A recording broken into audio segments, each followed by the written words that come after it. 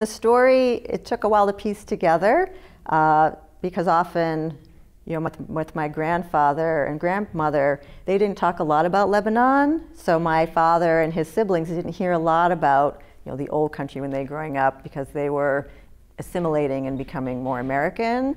And so it became the third generation, my generation, with the cousins who started to share more and ask more questions. So I feel like the story got pieced together through myself asking and several cousins, my cousin Paula, who now goes back to Lebanon every summer with her husband Adnan, who's from Lebanon. So, I feel like the story's gotten revived and pieced together. My father's family is from Lebanon. My great-grandmother Francina came over by boat and brought her son, Thomas, my grandfather, when he was about 17 or 18, and they settled in Lowell, Massachusetts, and started working in the textile mills, which was very common at the time for Syrian and Lebanese immigrants. They saved enough money to start a neighborhood market where they had a lot of ingredients to make traditional Lebanese and Syrian food. They had that store for about 30 years. My grandfather Thomas worked 7 days a week, pretty much in the store. The children all did. And when he was in his late 20s, he wasn't excited about getting married, but Francina decided it was time, so she sent word to the village where they're from, Haush al-Kanabi, which is on the Syrian border, and asked for a cousin to be sent over. And Mary, or otherwise known as Jenny, and she was about 16 at the time, and she brought over grapevine clippings. And she tied them in a cloth, and she brought them on the boat with her. And when they got married, they settled into a house on Adams Street. And she planted the vine in the front yard. They raised 5 children. My father, Raymond, was the youngest of 5. And most of the children worked in the mills for a time and then also helped out at the market as they were growing up.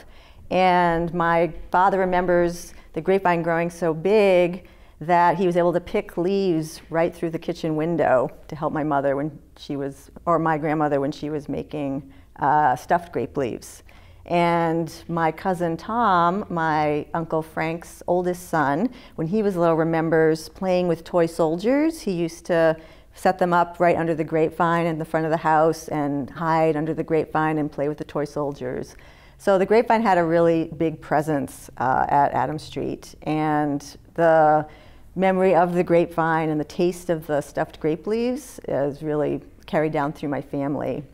So my father's sister, Aunt Julie, carried on the tradition of making the grape leaves. When they sold the Adams Street house, they transplanted the grapevine to Chelmsford, Massachusetts, where she was living with my Uncle George and my grandfather. My grandmother had died at that point.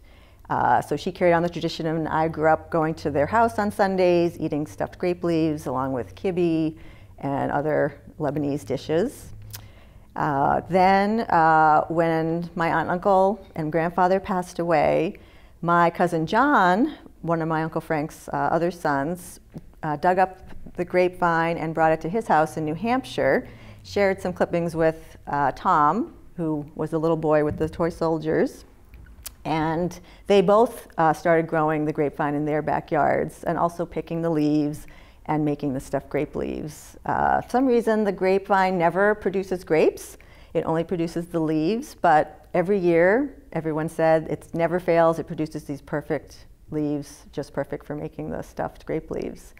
My cousin Tom feels like it's like Aunt Julie's spirit really is living in the grapevine, and that connects to our grandmother and then our great-grandmother, etc. She actually, my Aunt Julie would, she would actually make the grape leaves and cabbage leaves, and when we would come to the house on Sundays, they'd be in a big pot just simmering, and again, that scent, that smell is very potent for me also. He calls the grapevine now Aunt Julie's vine. That's sort of the name he's given it, and feels like, again, her spirit is sort of watching over his house now, that he's keeping the vine nicely. Well, food is such a cultural carrier, and in my family, food means love, as it does in, I think, many cultures. So that was always our expression of love, not always very verbal about love, but very much about sharing food, coming together for meals, taking food home with you, too much food, putting food in your car as you went home. That was always, I felt like, the expression of love that I felt from my family.